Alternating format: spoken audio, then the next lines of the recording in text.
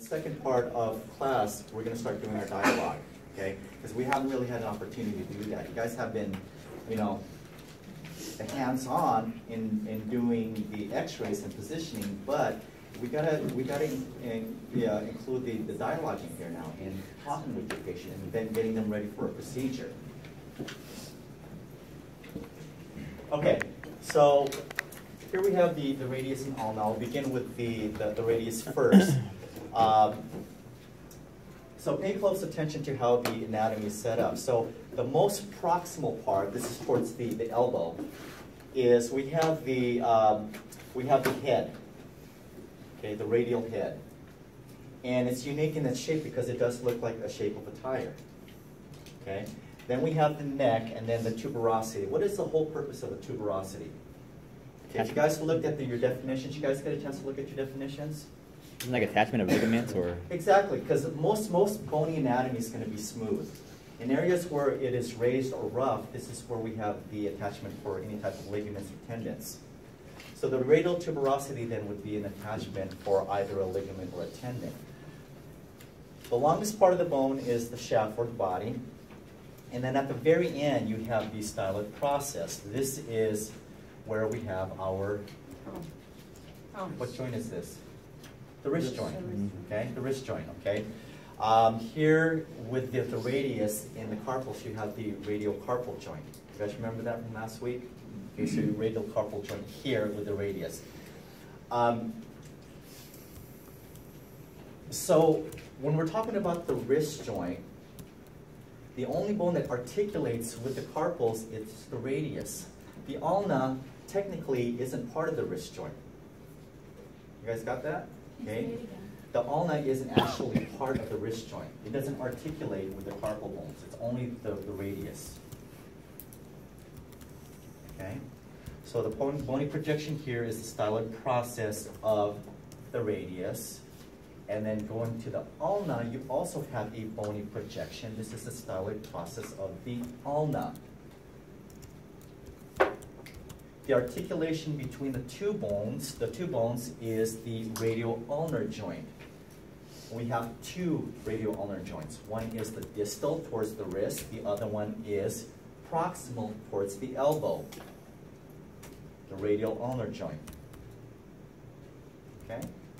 Now it's the opposite with the ulna. The head is towards the wrist. Okay, the head of the radius is towards the elbow.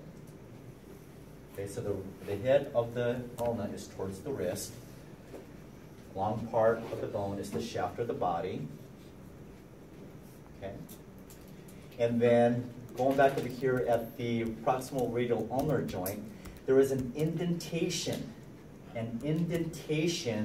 on that proximal ulna that allows for the head of the radius to articulate. Okay, so there is an indentation there. It's known as the radial notch. The radial notch of the ulna. The radial notch of the ulna.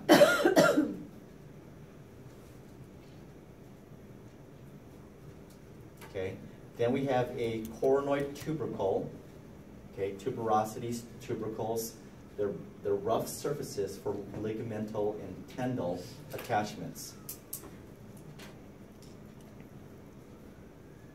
Okay, and the very proximal part of the ulna is the olecranon process, which helps form the elbow joint.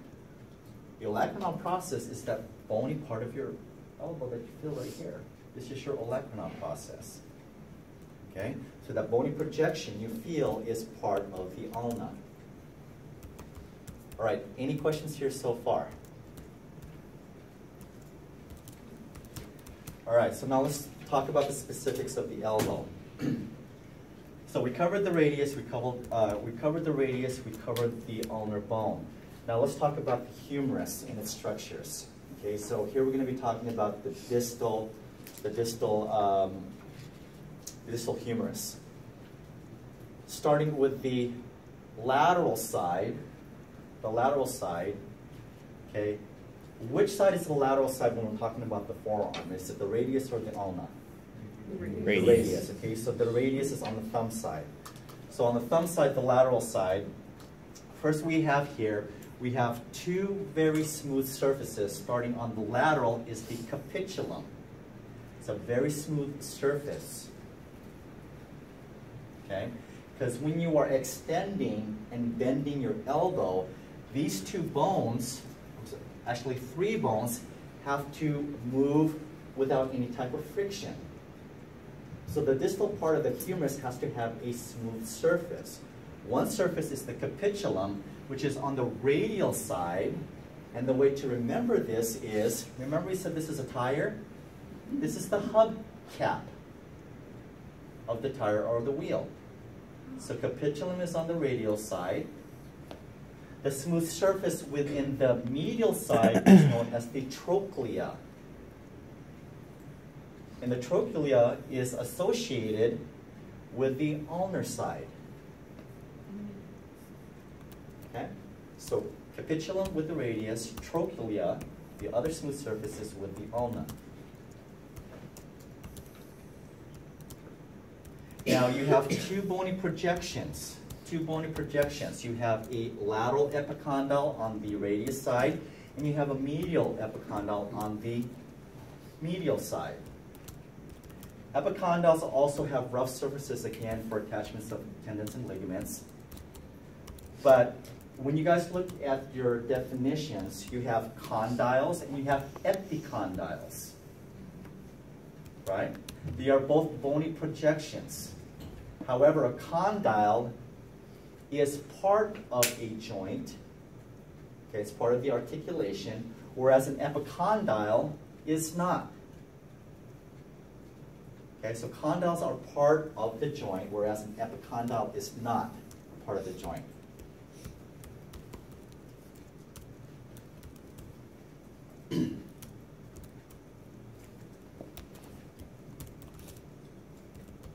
Okay, everybody good so far? All right, now in the anterior surface of the humerus, you have two indentations, or little divots, as I call them, indentations or divots, on each side of the humerus. On the radial side is the radial fossa. The radial fossa. So when you bend your arm, the head of the radius sits in this little divot. This is the radial fossa. Okay? Then you have another divot on the other side, the medial side, which is the coronoid fossa. The coronoid fossa. If we look over here on the lateral picture here of the elbow, okay? Remember we have the olecranon process, which is that bony projection here on the back side. It also has an anterior projection or process, which is the coronoid process. So when you bend your arm, this pointy projection sits right in this little divot, the coronoid fossa.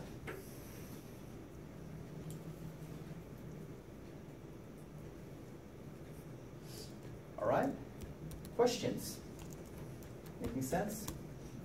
All right. Now here we have the lateral elbow. Lateral elbow. So we know the olecranon process. Then we have the coronoid process. We have this curvature here, which is a notch. And this notch is known as the trochlear notch, also known as the semilunar notch. Trochlear notch and the semilunar notch, and they are used interchangeably. Okay. And again, we've got the divots. You can't see it here because it's superimposed, but you have both the radial and the coronoid fossa here laterally, so that when you bend your elbow, the head sits in the radial fossa and the coronoid process sits in the coronoid fossa. Okay, we good? Golden. All right.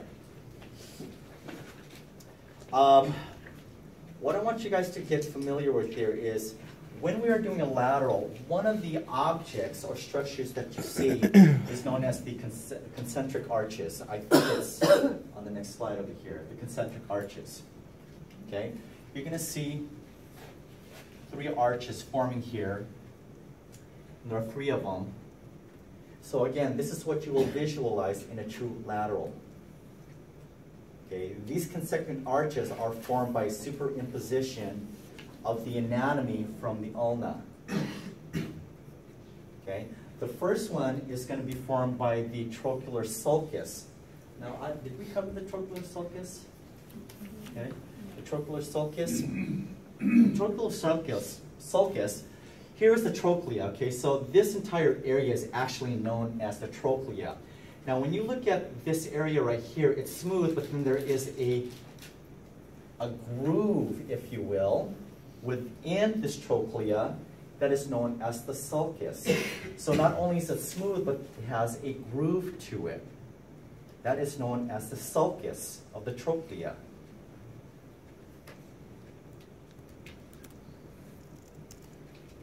Okay? So these arches are first formed by the trochlear sulcus, and then the edges, or the ridges, of the capitulum and the trochlea.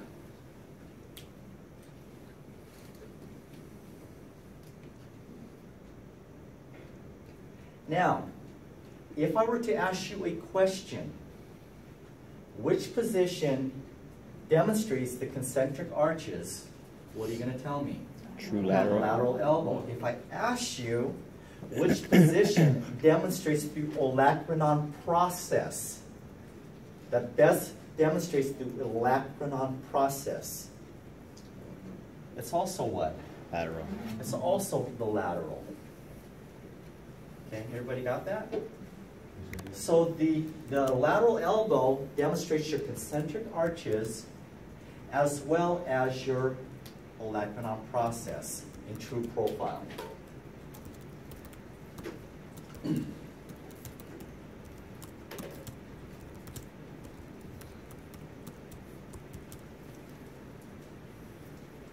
Okie dokie?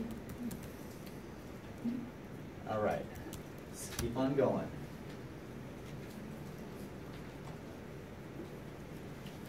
All right, here we have an AP elbow. An AP elbow. So what's an AP elbow? Anterior, posterior.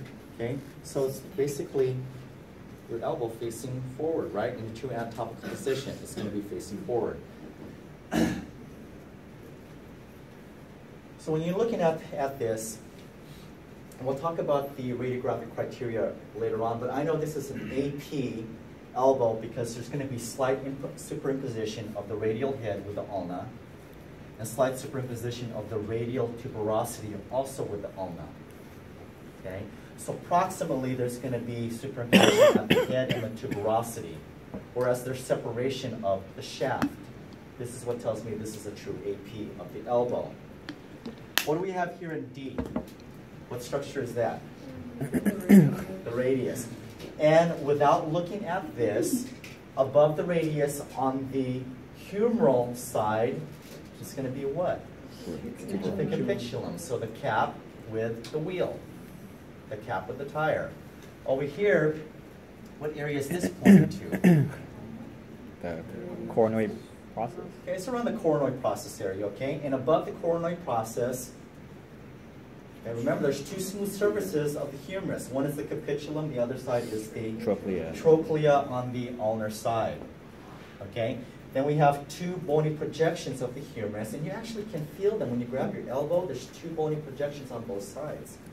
When you pinch it, it's very tender, okay? These bony projections are what you're going to be feeling or palpating during the different positions of the elbow. Remember how we're constantly palpating and feeling for things? These are 2 bony landmarks that you will be palpating to get you in a true AP, a medial oblique, and a lateral oblique. Are those 2 bony projections. All right, and then here, what do we have in H? The olecranon process. Now, remember how you bend and extend your elbow. There is a fossa. There is a fossa for your capitulum. Your your capitulum in your trochlear, okay, so you have coronoid, so you have two fossas. Now on the back side, for the olecranon, what do you think is going to sit right in the back of that humerus? Because when you extend it, this has to sit somewhere, right? In the back. You think there's also a fossa back there? What is that called? The olecranon fossa. Olecranon fossa. Okay, which is right about here. So when you extend your elbow, this projection is going to sit in a divot on the back side of the humerus. This is your olecranon fossa. Okay, so going back to this is olecranon process sitting in where? The olecranon fossa. The olecranon fossa.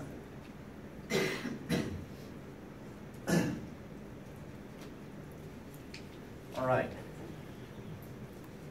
H. The Olecranon process, okay. Then we have these three arches here. What is the three arches called? Concentric circles. Concentric arches, and they're formed by three things. What are they? Okay, the sulcus and the ridges of Capitulum the capitulum and the trochlea. All right. What is M? What do we have there for M? Radial head. From the head, from the head you have the neck. What is this projection here? It's going to be a rough surface. Radial tuberosity. Radial tuberosity. What is this area here? Trochlear notch. What's another name for the trochlear notch, guys? Semilunar. Semilunar, because it's a half moon. And then here, I think it's just pointing to a general area. So this is your superimposed condyles and epicondyles. There.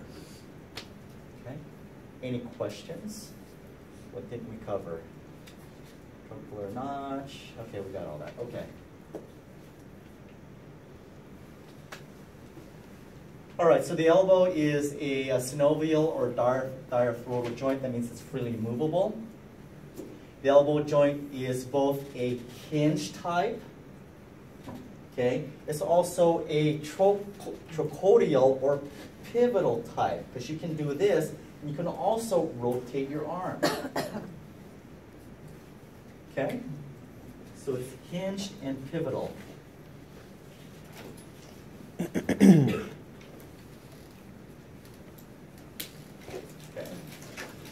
When your hand is in a true AP projection, palm up, the radius and the ulna are going to be separated. Now when you pronate your hand, the two bones cross when the hand is pronated. Okay? And if you know that, you will know what position the elbow is in by just simply looking at the relationship between the radius and the ulna. So here, okay, here we have three positions. Remember what I said earlier, in a true AP, you're going to have slight superimposition of the radial head and a tuberosity with the ulna. So this is a true AP, like so. True AP. Okay? Now, if I cross, okay, if I pronate my hands, what happens to the radius and ulna? They cross. So if this is this, then what's this? Because look what happens. The head is free from superimposition, and the radial tuberosity is also free from superimposition. It's going to be your lateral rotation. So it's going to be thumb down, pinky up. So we're getting the epicondyles in a 45-degree obliquity from palm up. Okay, 45-degree obliquity. Isn't that hard to do? I'm seeing Alex back there. Looks like he's about to fall off his chair. Okay, he's trying that external oblique. It's very hard to do. Okay, but we'll show you some ways of how to obtain that external oblique. Could you just label them real quick again? Okay, AP, external oblique, internal oblique. Okay. External is lateral oblique. Internal is, another name for that is what? Medial oblique. Okay. So AP, lateral, medial oblique. Lateral oblique, medial oblique.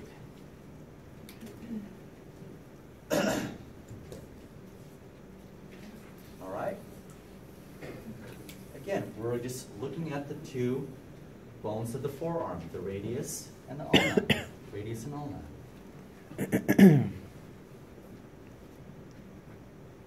Any So for A, you just said the radial head and the tuberosity are superimposed. There's with going to the be ulna? slight superimposition of the Okay. head and the tuberosity. Okay? With the ulna, right? With the ulna, Okay. yes. And in an external oblique, the radius, the radial head, and the radial tuberosity are free from superimposition. What you're looking at here is the actual, it's called, that's, You got a ghost? so, oh, we jumped all the way.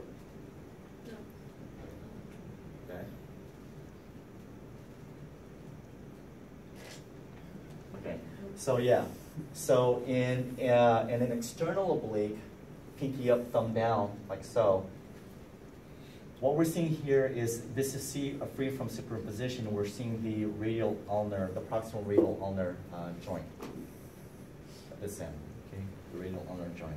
And then the tuberosity here is free from the ulna.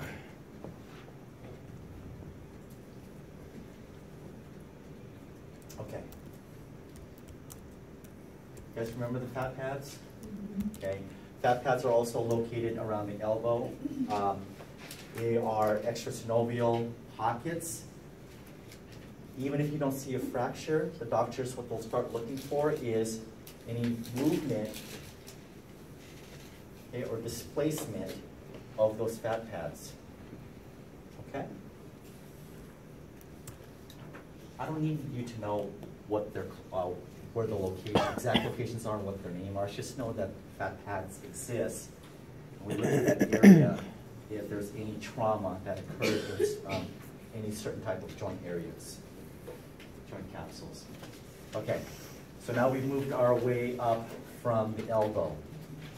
Okay, what is this part of the humerus called? The shaft. Okay, so now the shaft is easy, right? That's the body. It's always the ends that are more complicated. That's where you're going to find more of the different structures.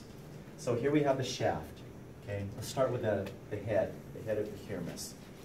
Okay, the head of the humerus is going to articulate with what bone? Scapula. The scapula. Okay, so the head articulates with the scapula, and it's known as the scapulohumeral joint, or we just call it the shoulder joint. Okay, but specifically the scapulohumeral joint.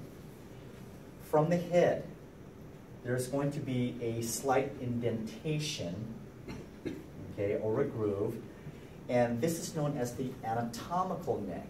The anatomical neck of the proximal humerus. Now you have two strips of rough edges of the proximal humerus, right off the anatomical neck. You have what's known as the greater tuberosity, and you have the lesser tuberosity. The greater and the lesser tuberosities. Okay, and again, what do we know about tuberosities? It's going to be rough, right? For what type of attachment? Ligament or Tendons tendon. and ligaments, okay? Between those two tubercles or tuberosities is another indentation. This is known as the bicipital groove. Okay? It's in between the tubercles, so technically it's called the intertubercular groove, but I can't say it, so I say bicipital groove. Bicipital groove is more of the common term that we use in radiology. It's a lot easier to say. So that's the groove between the two tubercles or tuberosities, the greater and the lesser. Okay? And then lastly, off the groove, you have another neck. and it's called the surgical neck. Okay, why do you think it's called the surgical neck? Because what? Surgery. Because surgery, this is the most common site of breaks in the humerus, is at the surgical neck. What population are you going to see this occur most often? Surgeries. Kids? Softball. The elderly. Oh. Okay. Yeah, we're all over the spectrum. I'll But see it's it. most common with the elderly when they're falling and they're trying to break their fall. This is what snaps. Okay? It's a surgical neck. All right.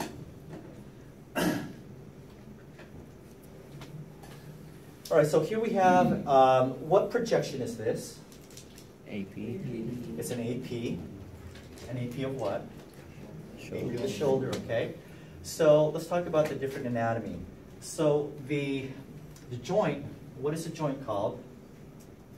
Shoulder joint. Okay, we call it the shoulder joint or the scapulohumeral joint. So that's the articulation between the head of the humerus And the scapula. and the glenoid fossa of the scapula. And we'll talk about the specifics of this at another chapter. Okay, right off the head is the true, what neck is that? Anatomical neck. Anatomical neck. Okay. True anatomical neck. Now you have two rough edges. One is more lateral and superior. Lateral and superior is going to be the Greater tuberosity. greater tuberosity. More inferior and medial is the Lesser. lesser tuberosity, and you can actually see the two edges. There's one edge here, and there's another edge here. So in between those two edges, or tuberosities, is what? The intertubercle. Groove. Bicipital groove. Okay, you guys want us to say the harder way? Okay, you can say it. That's the bicipital groove. So that's the area between the greater and the lesser tuberosities. Okay? Now, right below that, Surgical neck. surgical neck, and then this is the shaft of the body. Okay, very good. All right. You guys got this. All right. So let's talk about positioning. You guys ready?